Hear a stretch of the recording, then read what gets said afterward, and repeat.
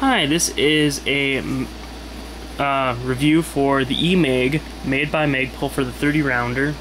Now, currently, these only are made in one reel form, and it's kind of a weird thing. They come with a PMag top follower thing also, or dust cover. Sorry, not follower.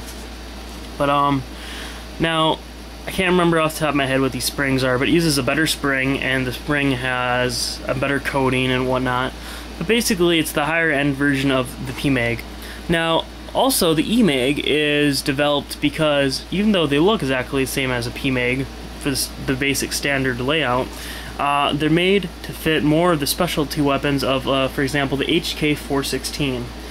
And it fits better than a standard AR-15 MAG, and it fits. It just, works, functions better. That is more or less the difference between the Emag and the PMag. And the Emags are more or less just a little bit more fancier version of the PMag. But they're in general the same thing. They come with the same dust cover.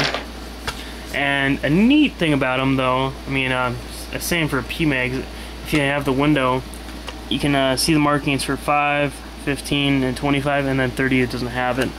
But as you can see, when you load it so much, it'll be 5, and then if I had another finger, I could get that down further to 15, and so it definitely has a neat, interesting way of estimating your rounds left. So, and then obviously if it went down past 25, you'd actually see rounds going all the way through there too. So, but it's an amazing mag. They run for about 18 to 20 bucks. Definitely worth it.